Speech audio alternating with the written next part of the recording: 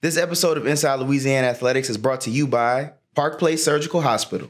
Hi, I'm Marcel Johnson. Tonight on Inside Louisiana Athletics, a complete sweep for both men's and women's basketball this past weekend.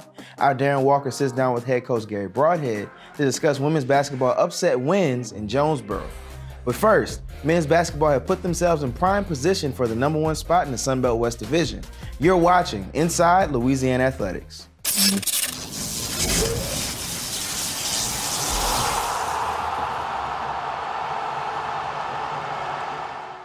Louisiana's Ragin Cajuns take a couple of home wins in Sun Belt Conference play over the weekend. They defeat Arkansas State 81-68 in the opener and hold on for a 77-74 win in the second game. I'm Dan McDonald, along with my partner Eric Mouton. And Eric, picture of two games.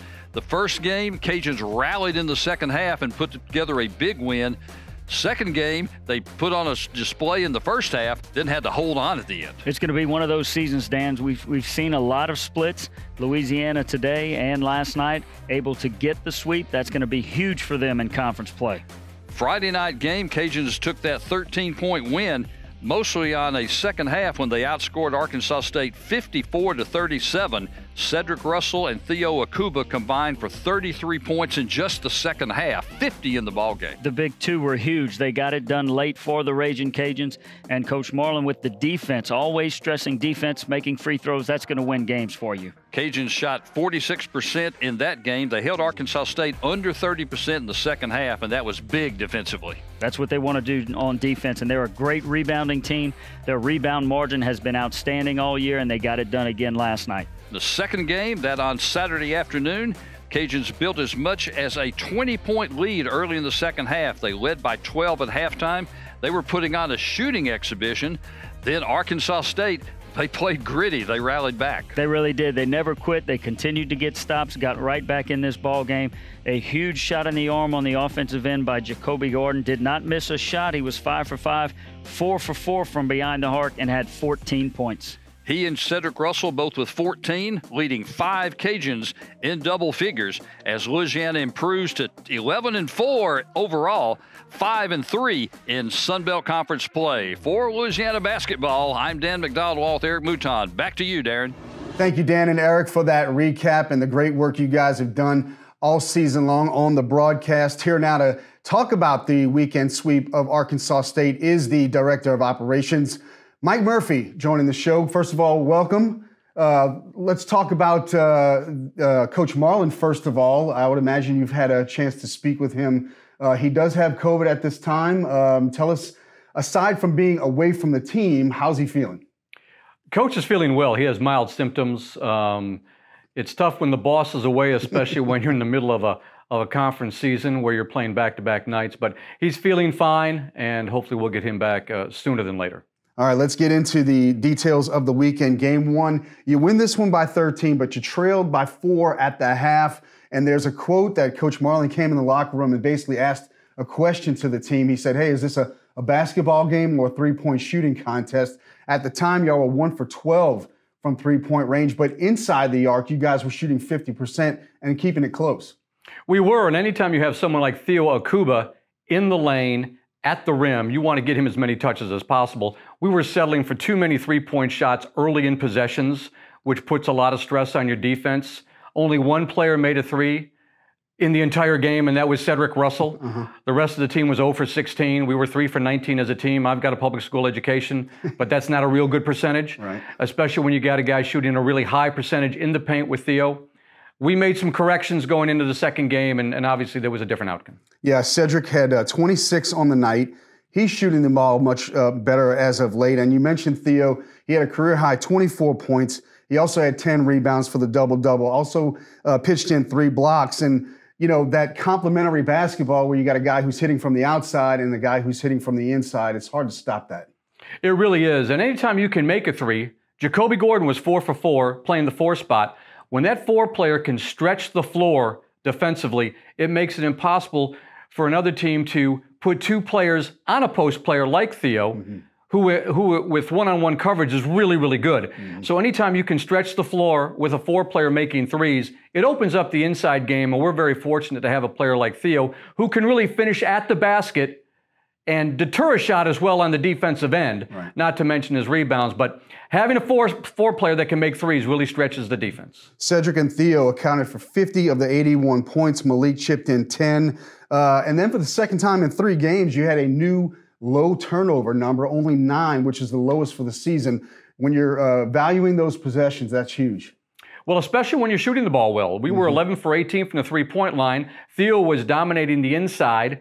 And when you don't turn the ball over, you get more possessions. We only had 9 for the game. I think we had 7 in the first half.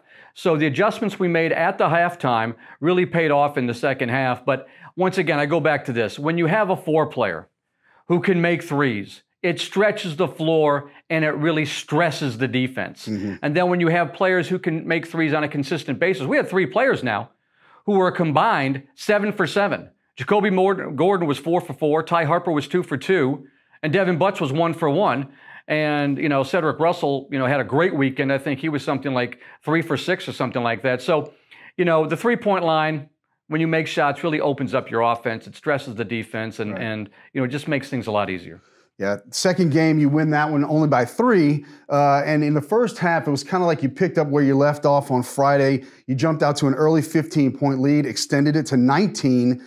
You were shooting 59% from the floor and 64% from three-point range. Just a lot of things going in the basket. Yeah, coaches become a lot smarter when you make shots. In case anybody didn't know, we become a lot smarter when guys make shots. Now, the key to making shots is taking good shots. And I thought we did a really good job of that on Saturday. As we alluded to earlier, on Friday, we were taking way too many threes early in possessions off of one pass. And that just, that's a disaster waiting to happen, especially on the defensive end, because it creates too many fast possessions, too many quick possessions or empty possessions, that we call it in the coaching biz, where you come up with nothing. Now you got to go down the other end of the floor and play defense against a team who's really good at the guard spot, who puts a lot of pressure on your defense because they get the ball down the floor so fast. So the second half, we were much more patient on offense. We took good threes. We took what the defense gave us, and because of that, we were able to shoot a high percentage. But I use this, coach uses this all the time too. Good shooters take good shots. Great shooters make good shots, and that's what we had Saturday. Jacoby Gordon, you mentioned him earlier. He had a big first half. There was a stretch in that first half, about 3 minutes long, where he hit on 11 points right there. You guys know what you're going to get out of Malik and Cedric and Theo, probably points-wise, but it's who's going to be that other guy who's going to chip in, and that day was Jacoby. That's exactly right. You've got to have a fourth scorer in order to make your offense balanced. And we had that with Jacoby on Saturday, and the results obviously allowed us to get out to a very big lead in the first half, as well as the second half. We hung on at the end, but the bottom line is either you win or you lose, and because of Jacoby's scoring, we had better balance on offense. I want to mention one more guy, Ty Harper. He had 11 in this one.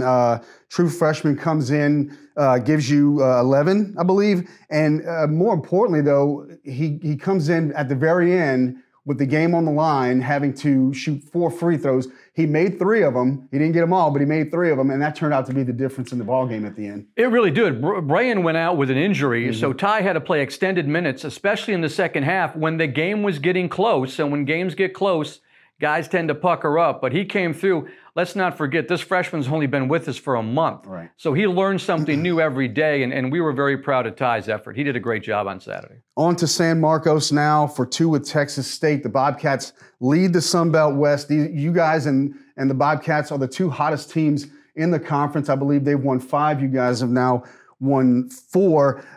But you guys have had a chance to play these guys a couple of times already. I guess this might be the closest thing that you guys can get to an NBA type of playoff series where you're playing the same team a number of times in a short period of time. Just talk about the Bobcats and what you're going to face with those guys. Well, it was a really tough series when they came here. We opened up with Texas State here at home, and won the first game in overtime, lost the second game, and really you got to tip your hat to Texas State. They beat us in the second game. But this is a team that is experienced. A lot of guys back from last year's team. They're very good at the guard spot. Their post play is very efficient, and they have depth.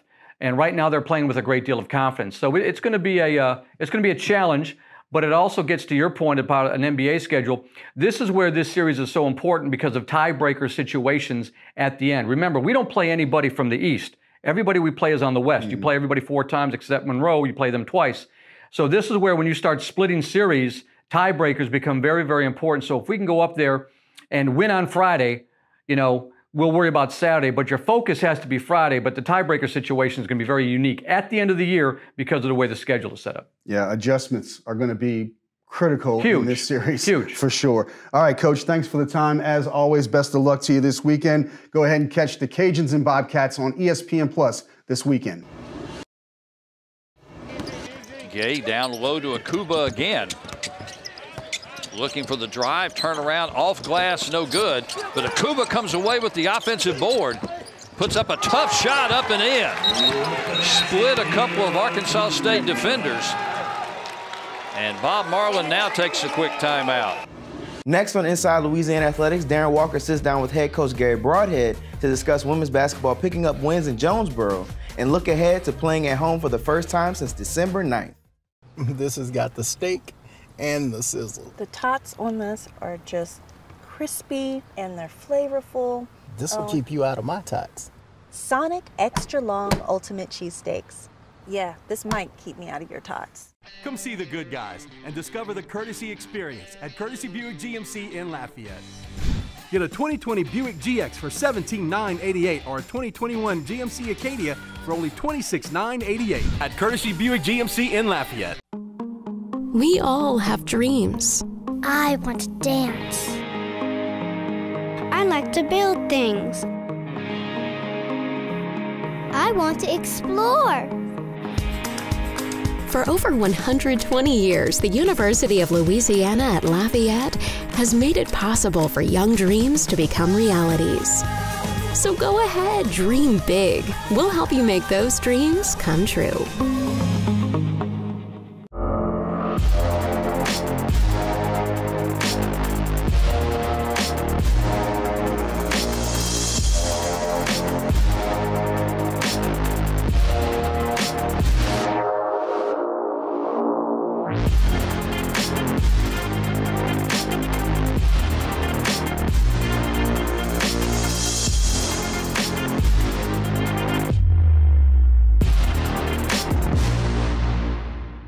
If you're happy and you know it's Zydeco. If you're happy and you know it's Zydeco. If you're happy and you know it, then your feet will surely show it. If you're happy and you know it's Zydeco. If you're happy and you know it, mange. If you're happy and you know it, mange. If you're happy and you know it, nothing God will help you show it. If you're happy and you know it, mange.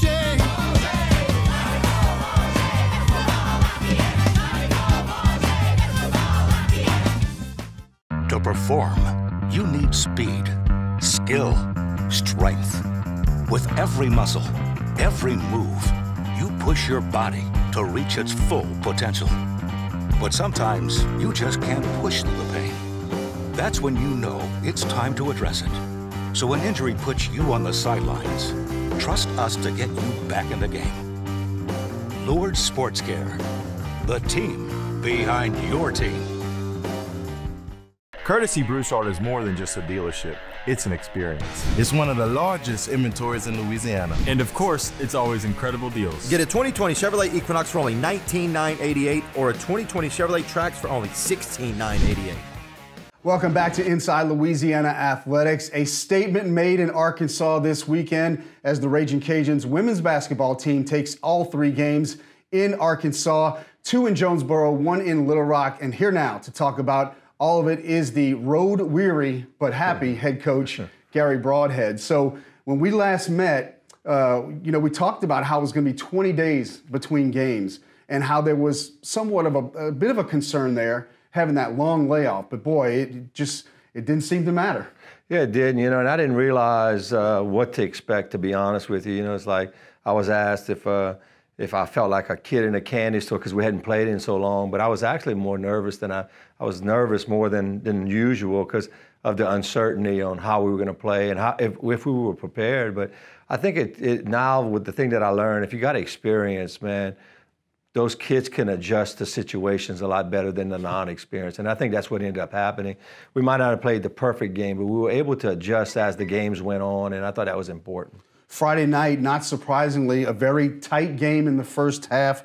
but you had 13 second chance points, and you really, in your corner, that helped you keep it just a 2-point game at half. Yeah, there's no doubt. You know, I thought our pressure and making them play to our tempo helped. But, you know, it's always about us. You know, we're always a little bit on the smaller side. We play small ball. So when we can limit them one shot by getting those rebounds, I think those are big keys, you know. And every adjustment that we made, you got to give credit to the kids. You know, they were able to adjust to the situation, even though there were some runs. You know, I was very pleased in how we were able to adjust to the situation. Right. It's one thing for you to tell them. It's another thing for them to go out and execute that plan. In the third quarter, you take control. You outscore Arkansas State by 13 to take a 15-point lead into the fourth quarter. But then Arkansas State comes right back. You got to give them credit. They're a good team. They come right back to tie it up. They send it to overtime. But Brandy Williams with a big three-pointer to put you up with 1:39 to go in overtime, and you wound up getting the win. Yeah, there's no doubt. You know, it's like the adjustments we made defensively toward the end, and that's what we were talking about was, can we make stops? Because they went on that run, and man, it seemed like we couldn't make any stops. And, you know, kind of coming together and saying, hey, to win this game, we're going to have to make some stops toward the game. I mean, it's not going to be about scoring. It's going to be about trying to make sure that we're able to finish off those stops with those rebounds and all that. And I thought the players just did a phenomenal job to finish the game. Jomira Mathis had 17, Skylar Goodwin 16, Ty Doucette with 8 points and 12 big rebounds. You just alluded to the rebounds. 12 rebounds for her, and the Ragin Cajuns win it 67-65. Obviously, you didn't want to play an overtime game to start this 3-game series, but you go to game 2 on Saturday, and what a first quarter. You shoot 53% to take a 22-8 lead right out of the gate. Yeah, no doubt. And, you know, we kind of extended our pressure even more going into that game. And, you know, it's funny how when kids see success from something you do, they able to kind of buy into it. And, man, they were wanting to press, which is kind of odd for us. A lot of times, you know, we kind of, you know, pump them up and motivate them to do it. They were motivated already. So I think that helped us to also, when you're making shots, man, that's you know, our offense was clicking. I thought we took advantage of some of the things that Arkansas State gave us, and we were able to make shots. So, I mean, those things kind of work hand in hand, but it was a great first quarter for sure. That lead would be trimmed to 11 at the half, and then in the third, the Red Wolves would chop it all the way down to 1, and they were not going to lay down for you, Coach. They were battling too. But in the fourth quarter, things just seemed to turn your way again. You pull away from them. Skylar Goodwin was huge in the fourth quarter with 8 of her 14 points. There's no doubt. You know, she's like our quarterback on our club. You know, she runs the point. She plays the 2, 3, sometimes at different positions and stuff. But at the end of the game, the ball was in her hands. You know, I thought she did a good job of not only taking care of it, and the whole team. I thought our turnovers were really down when they really needed to be. No live ball turnovers to give up scores. So yeah, she was big. You know, she was actually big in all. I mean, all those seniors were really big in all the games, and you know, it's good to see. You know, coming back from not playing into playing and see how effective they really were. Right. You win this one a little bit more comfortably by 12. Brandy Williams led the way with 18 points. But the stat that I really want to talk about again, 11 offensive rebounds, which led to 10 second chance points. And you can't really put a value on having those extra possessions. No doubt. You know, we're a big team about trying to get back on defense. We don't want to give up layups and all that. So a lot of times we send 2 or 3. Mm-hmm. And just the last month or so, we started kind of evaluating what we were doing, and now we're starting to send everybody on the boards except for one, and I think that's kind of paying off for us because we are getting more offensive rebounds and second chance points. Then on Monday in Little Rock, again, third game in 4 days, a tough start for your squad. You trailed 17-6 after the first quarter. All of your points came from the free throw line, but your team comes right back in the second quarter to shoot 50%. Score 19 points, and only trail by 2 at the half. And I thought they showed a lot of just grit and mental toughness to be able to just forget about what happened in the first and produce in the second. No doubt is what you're saying, and mental toughness. You know, I think that's a big part of playing at Little Rock because they're so defensive oriented. You know, they try to punch you in the mouth from the beginning, and they play physical. Right. It went from a finesse game with Arkansas State to a physical game, and for us to adjust, it took a little while. The first quarter to adjust, before we started to be productive on the defensive side. Mm-hmm. We really wasn't very productive on the defense, and we weren't making stops the first quarter. And got to give credit to the kids, man. It's a long game. That's what we kept preaching.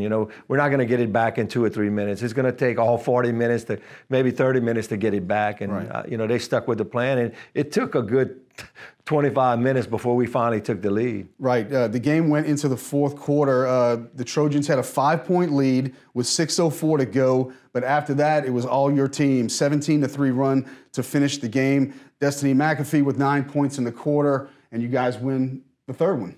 Yeah, no doubt. Destiny was big. I mean, she played 20 minutes and scored 14 points. Mm-hmm. And most of it was in the fourth quarter. To see that, and we had been preaching about lane line drives and how we needed to, get to the free throw line. She had 2 and 1s, with those 14 points. So, I thought she was big for us. And then on the defensive side also, she was big. She brought she brings a lot of energy. She's still learning the system, but it's good to see those last two. Actually, at Texas State, she had a really good game, and then now to see her have another one, hopefully we can kind of build on that. Speaking of the Bobcats, they are in town this week for your first home game in 51 days. I know that's kind of hard to believe, but it's got to be great to be back in the Dome. You split a pair with this team earlier in the month. You only played them about 30 days ago.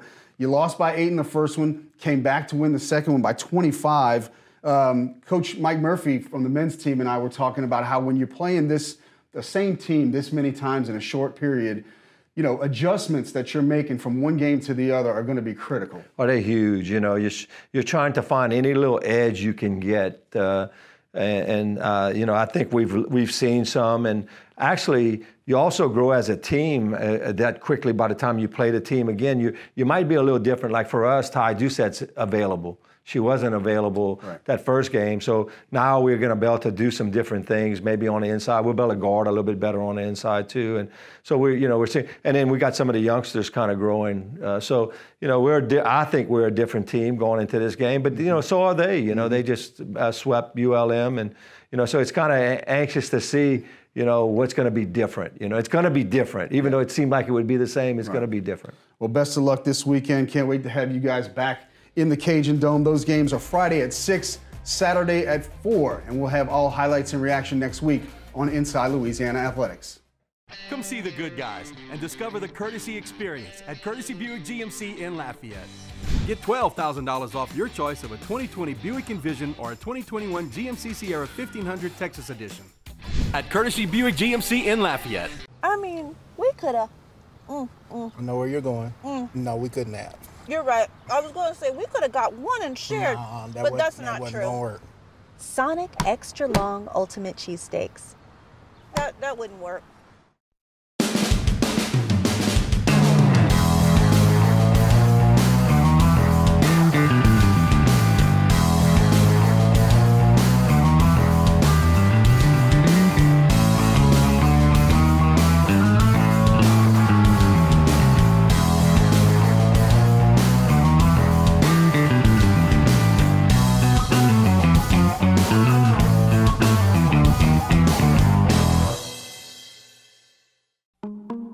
We all have dreams.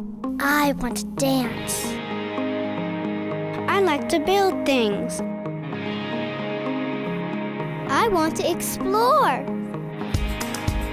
For over 120 years, the University of Louisiana at Lafayette has made it possible for young dreams to become realities. So go ahead, dream big. We'll help you make those dreams come true.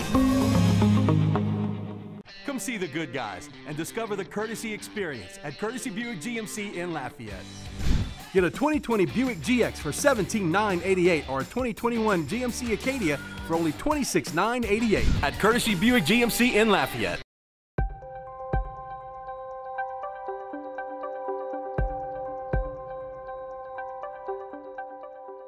The faculty will be impacted by advance.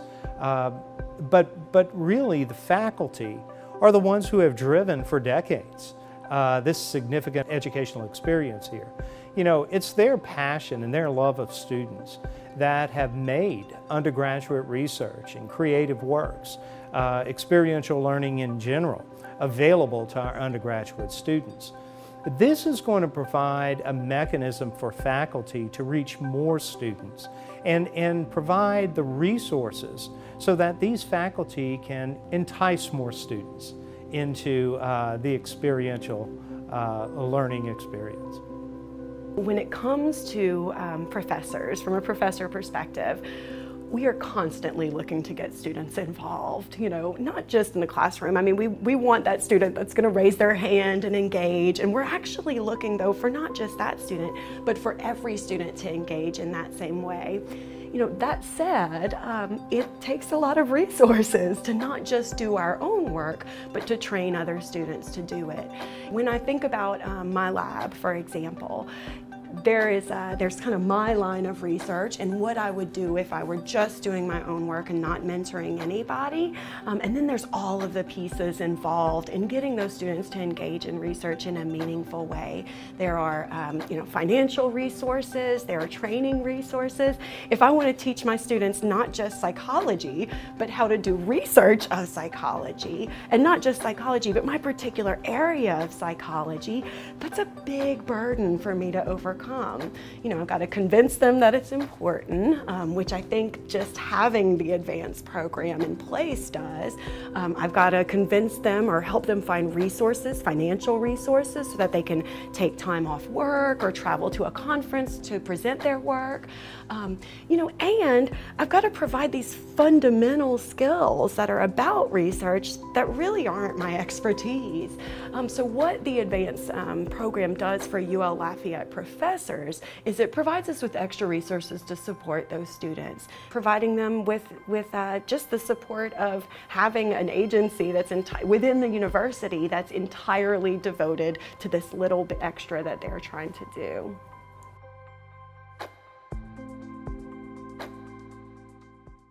Courtesy Broussard is more than just a dealership. It's an experience. It's fast and reliable service. And it's always incredible deals. Get $11,000 off on a 2020 Chevy Silverado 1500 Crew Cab, or get a 2021 Chevrolet Silverado 1500 for only $29,988.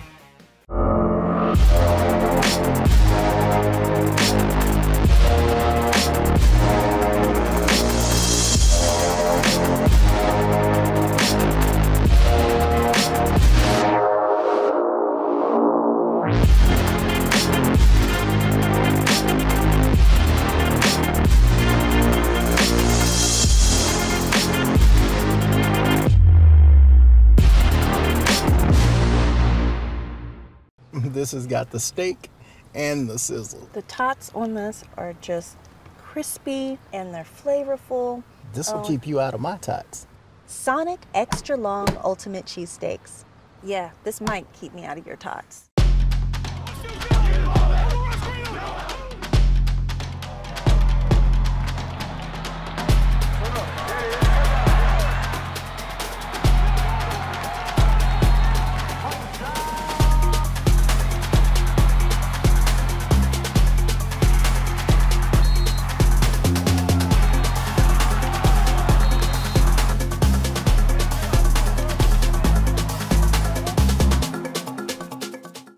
Like I would go with the signature strawberry limeade, add in cranberry. It'll give you that kick, like right there in the back. Sonic Ultimate Drink Stop. This muscle right here might be a little tart for me. Thanks for tuning in to another episode of Inside Louisiana Athletics. Join us next week for more Ragin Cajuns coverage. Go Cajuns.